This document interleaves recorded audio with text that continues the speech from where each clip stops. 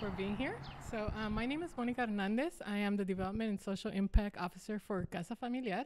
And I'm here with a lot of artists from across San Diego, Tijuana, that collaborated us with some murals along our cultural corridor. So we'll get into that in a bit. But before we get into that, I want to introduce our co-facilitator. Hi, so I am currently an assistant to the Front Arte y Cultura. I also work for El Salón as a house assistant.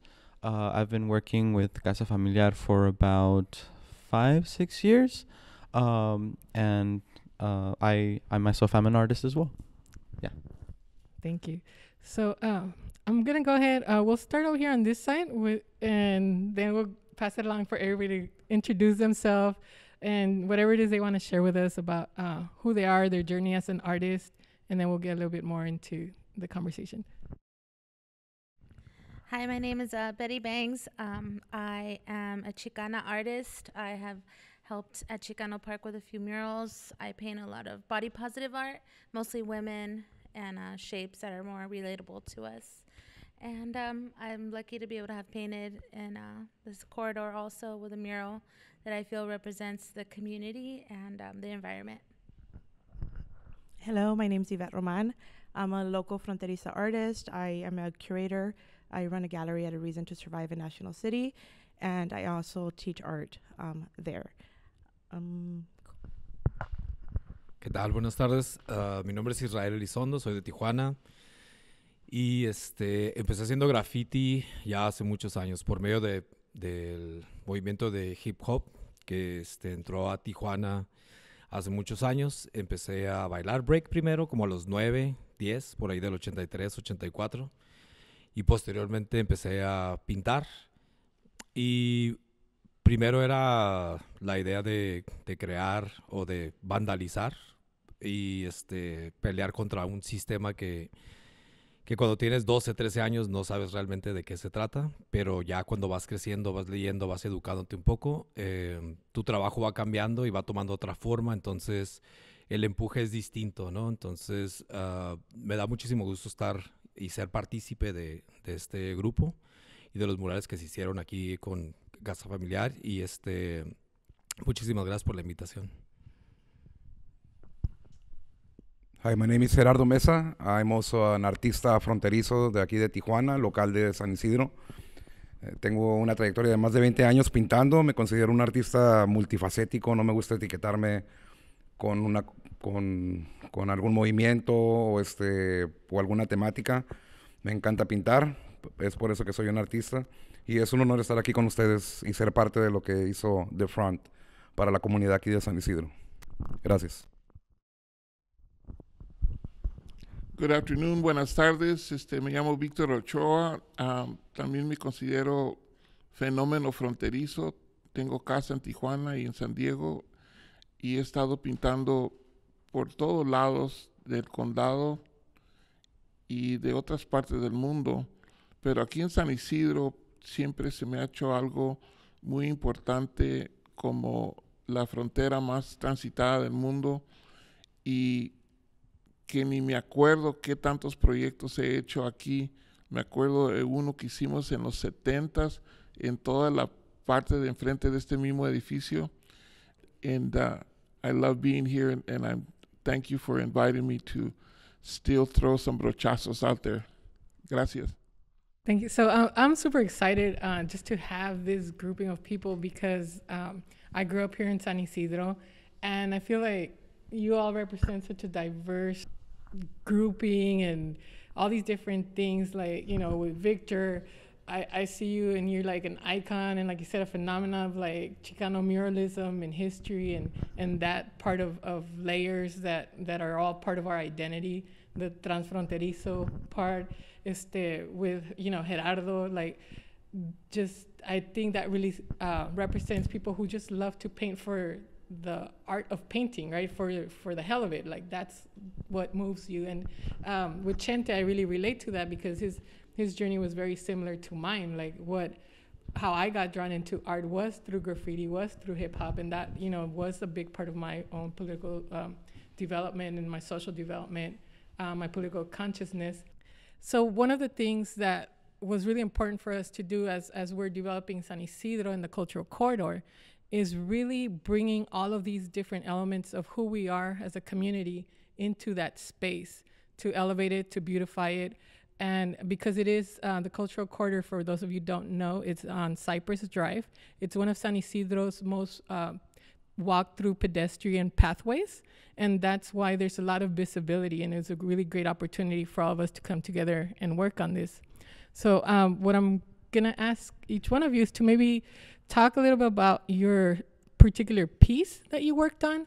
And also, I know some artists do a little bit more than others, but how you engage the youth or community in your piece and why that matters. Why is that important? So should we start this time over and that's it? Well, you know, my piece is, I don't think it's anything unusual about what I saw was a fence originally, and I kind of thought, well, I'm kind of getting a little bit older to be doing just a regular fence. So I was talking to Gerardo and some other people. I said, well, let's make it a little bit more durable and a little bit more, not kind of more professional, but there was a little corner that intrigued me. And to me, corners are, in mural painting, are one of the most powerful points. And if you know how to use a corner, you can really, it's almost like the mural can transcend to three-dimensional. So that was the first thing that I liked about that little corner. It's like a little, that you could see it from both Hall and Cypress at the same time. And then when you turn around, you know, it really, there's a power about it. And I thought about what would last and what would be here appreciated in the community, in the corridor. And the other part that's important to my mural is that I'm using nothing but Nova Color pearlescent paints. I've been using those for like 40 years, and they actually glow. And I've already tested them with lowriders where if you hop in front of the paint, it kind of sparkles and it kind of vibrates even at nighttime. So I'm really having a great time doing that. I think the other artists that we've been recruiting artists, and we haven't had that many kids, but I love working with kids. And I usually, if it was kind of like we're in the last part of the projects, so recruitment and stuff like that was a little bit harder for me. But I'm open. I usually get the kids to do the primers and the base coats and stuff like that. But now we have some graffiti artists. Gerardo's been working on it. We had some non-artists also helping. We also have the son of Joaquin Chiñas, one of the very, very important Chicano, Mexicano artists in history that did La Familia for Cesar Chavez, and he's from Tijuana. So it's been really I'm looking forward to the dedication. We're already talking about a carne asada and stuff like that. So I'm ready to. I guess I'm hungry. Sorry about that.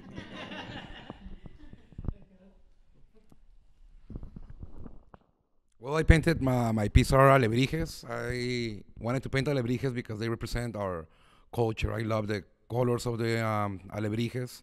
Me encanta la transición y las costumbres que tenemos de Día de Muertos y la relación que tenemos como mexicanos con la muerte. Los alebrijes, I think they're part of that. alebrijes help you in the transition to the other world. I love the colors. I love the detail of the alebrijes. I had some kids helping, and that was great, having the community engage in the mural that you're doing, having the community paint with you and make them part of the mural. También tuve el honor de ayudar a trabajar con todos los artistas que están aquí presentes, and that really meant a lot to me. Working with them, see how they do their murals, learning from them, from each one of them, is very important as an artist. So thank you guys. Gracias.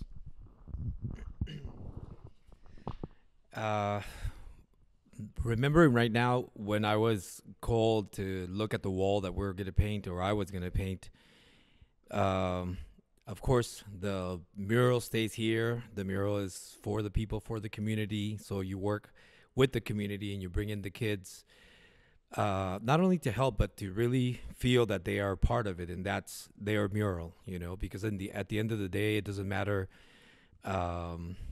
if they make mistakes, you know, you're the professional, so then you're supposed to help them out to learn how to do it, because at some point you want them to get something out of it, you know. So then it's a great community. I've been through here like a bunch of times, even though I live in Tijuana.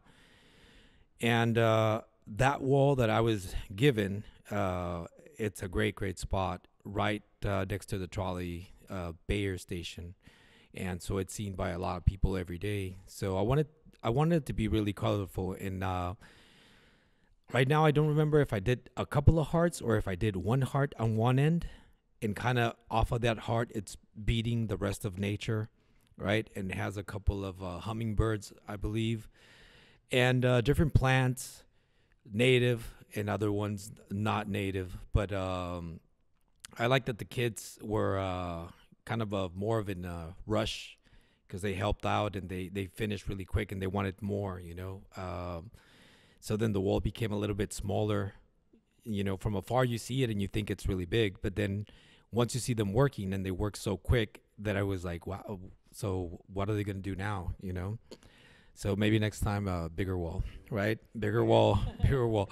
So, but yeah, it was fantastic. It's great to, you know, to work with kids. I worked with kids on both sides of the fence, and it's great because thanks to living in Tijuana and being a Tijuana kid, through craft, through breakdancing, and through the connection and having family on this side as well, then that gave me a voice, and I'm part of a group that's called Ochoa Mexico, which is basically the first graffiti crew in Mexico. And thanks to that, it gave a bunch of kids on the other side of the border, you know, like a vote in a movement that probably wasn't our movement, which is, you know, more based New York, Philadelphia, things like this, but places like this. But we showed them we're still here. We're still painting, and thankfully. And yeah, I love the project, and it was great. And thank you again for the invitation to help you beautify your the space for the kids and for the families. I think anytime I paint or work in San Ysidro, like, it holds a special place for me, because I grew up in this area. My family grew up in this area, and we were more towards the Coral Gate, Las Americas, and then over here by the high school. But it feels nice to be here. Working in the corridor specifically, like, just having all the people walk by and conversate with you and talk about the piece, that was pretty incredible. I'm going to talk a little about the mural, but there's a cute little story that I want to share with you guys too. So my mural is monochromatic. It's blue, and it's inspired by just stuff that I see. Specifically, like when you go to the mercado and you buy masks, the Mexican masks, the luchadores masks. A lot of the youth I work with, it's very playful. And then there's also an element of, what is it called? Títeres. Okay, títeres. Yeah. So I've been painting títeres for a while now, and it kind of started. So my grandfather was like a collector of random things, and when he passed away, we were cleaning his house, and he had boxes of just random things: keys, bulbs, pictures, random stuff inquilinos left behind, and then in one box there was a bunch of títeres. So that kind of started me thinking about títeres a little bit more and kind of painting them, and I painted them a few times. So the mural is monochromatic títeres, and they all have different faces on them. And then the clothing is patterns and repetition. And when I was painting, two young teens came up to me and they're like, hey, could we help you paint? And then I'm like, sure, what do you guys want to do? And he's like, oh, we just want to paint a heart. And I said, well, if you're going to paint a heart, you need to like actually paint many of them so it makes sense, right? So they sat there for like an hour and a half painting hearts on one of the clothing. And it's actually my favorite part of the piece because it's like so organic the way it grew and so organic, a beautiful thing. Yeah.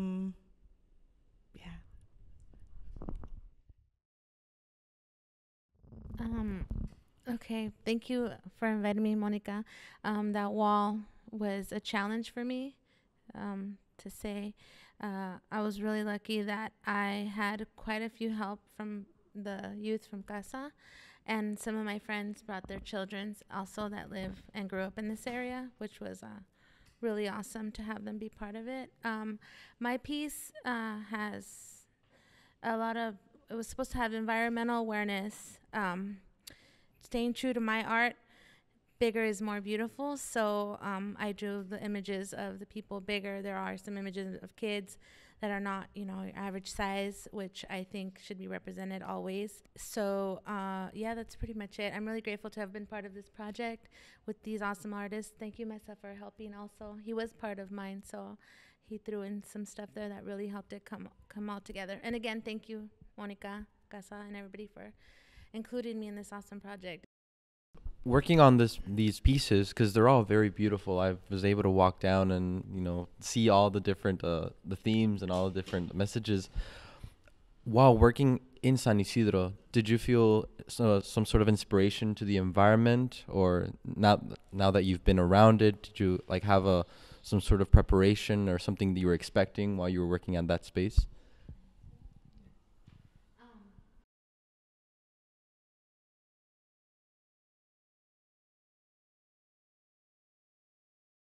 Neighbors came out, were extremely encouraging, and I feel like that helped bring in the whole community.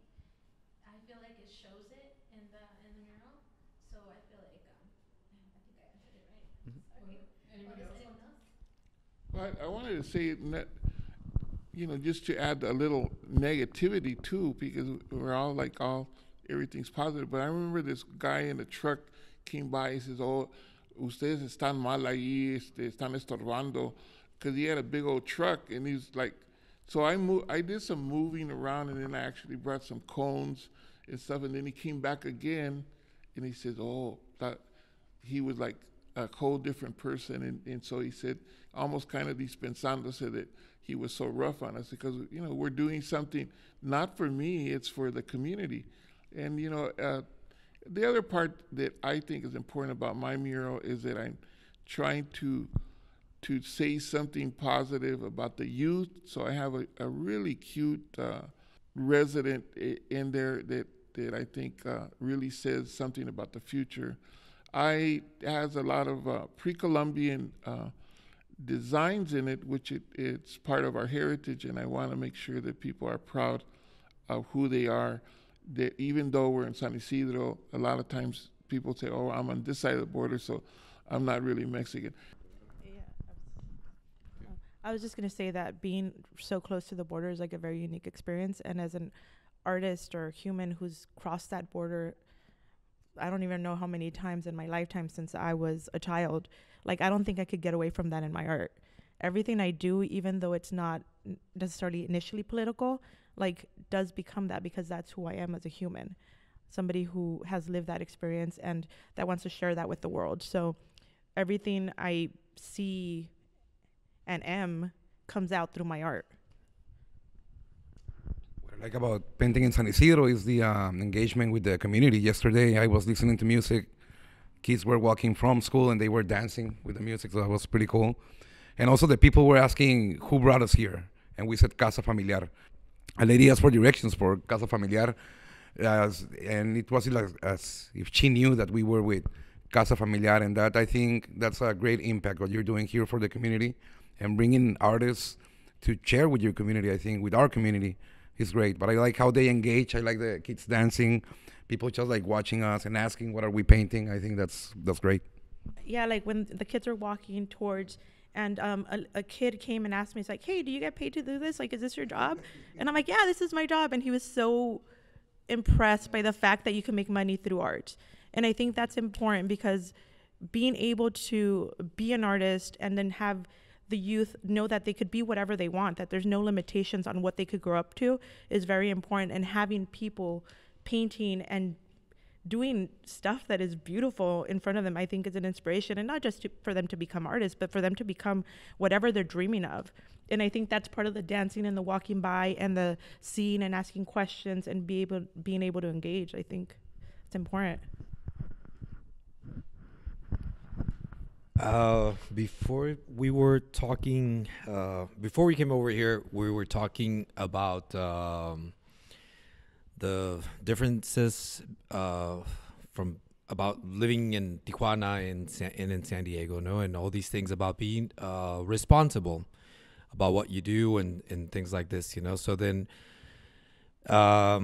I know that there's a lot of kids in Tijuana that also have dreams, you know, and they don't have to hop the fence or anybody else, you know. I'm not saying it's bad if you do it, or if that's your method, whatever. But at the end of the day, there's a lot of things to do in Mexico to make your own country better. And I think I used to be a student here at Castle Park and then at Southwestern College. I'm not a resident. I was paying a lot of money back then. So I was studying photojournalism, and my idea was to become a cinematographer, because to go to UCLA and study it, because that's where Francis Ford Coppola went, and Jim Morrison studied there. So then, and many, many other people, right? So then Carlos Castañeda, you know. So then the point of this is basically that once I went back to Tijuana, I still felt at home, and I appreciated that San Diego like treated me super well. And then back home, I know that there's a lot of work to do still, you know, a lot of things to do in the communities. And I feel very responsible, you know, for making art better in Tijuana, even though it, you know, other kids may not see it that way, but I see it that way, you know. I see it like it's in my hands to make this better and to make it grow in a good, positive way, you know. So I'm thinking about sculptures and doing my stuff. I'm doing this new stuff that's called grafitectura, and some of the parts look like rods, like metal rods, and these are like metal rods of hope, you know, because a lot of the houses in Tijuana, if you can see them on the hills, they have, like, when they get them maybe the first time when they come either from the south of Mexico or you know, and they get to Tijuas, then they have this first part and design of the house maybe from the 50s or 60s. And then once an uncle or somebody crosses over to the States, gets a little bit of money together, and then they go back and then they do whatever year, maybe 10 years pass by, and they leave those rods just to like symbolize, like, okay, I'll do something better in 10 years, you know, or in 5 years, or whoever gets the money or whoever gets to stay, keep the house, does something on top of that. So Tijuana doesn't have an actual architecture or architectural design like other parts of Mexico, because Tijuana is very, very young. So that's what I'm trying to do right now with grafitectura, you know, combining those two things, graffiti y arquitectura. How do you feel about that impact for the youth that are witnessing this? Now that you've seen them, they're present, they're reacting. I know that with the front, historically, when it first became its origins, there was a bit of a reception asking, why is there art here if we need housing? You know, I felt when I heard that when we had our panel discussion for the 15th year anniversary, it left me an impact, because it's true, right? There's a lot of different portions, you know, housing that's really important for a community. But why is art important? Why is it significant? And how do you feel that impact is left with the youth that gets to witness this? And just to add to that, because that's actually, my question was just right along those lines too.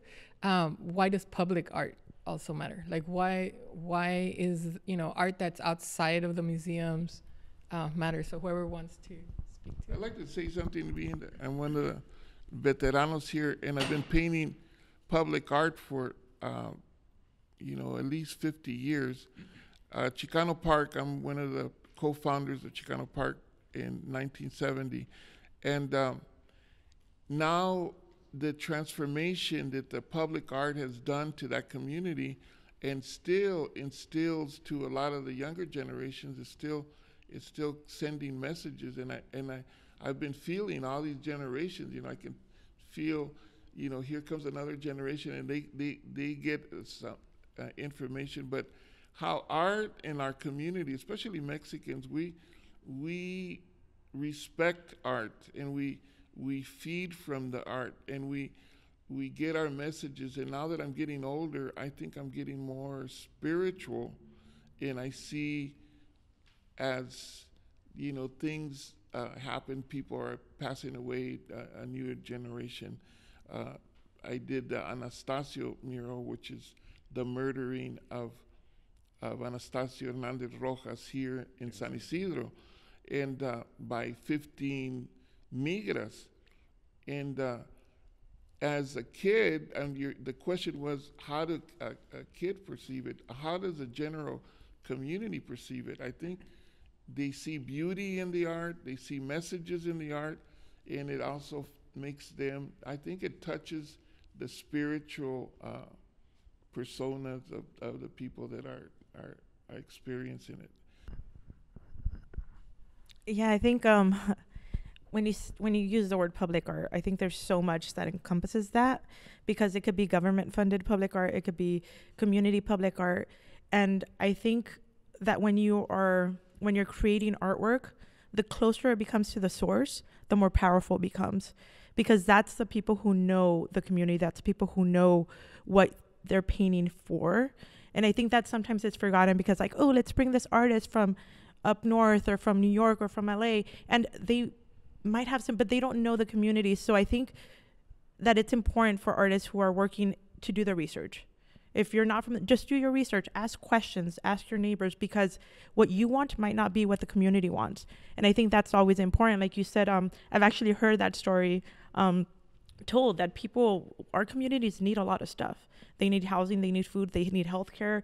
There's so much that if you come with, like, look at me with my art stuff, like, no, like, you need to address everything and you need to ask questions, because art is not the solution alone. There needs to be reform in other areas too, which art could support. And then art is also like the voice and the stories, and everything needs to work together for it to work. Well, I just want to say thank you so much to you guys for just incorporating this beautiful artwork into San Ysidro. I know San Ysidro's always had beautiful artwork, but now I feel like with the cultural corridor, it's much more excelled, much more into a focus of education, of history, culture, and just enabling everyone to accept where we're from and where we live. It's something beautiful. And as much as the maestro being here, you guys are incorporating this, it feels like a privilege. I live in San Ysidro. I've lived in San Ysidro all my life. My family lives in San Ysidro. It goes back to the 60s, 70s. And so getting to see this, it feels like a progress. It feels like a growth. So I'm just appreciative. Yeah, thank you.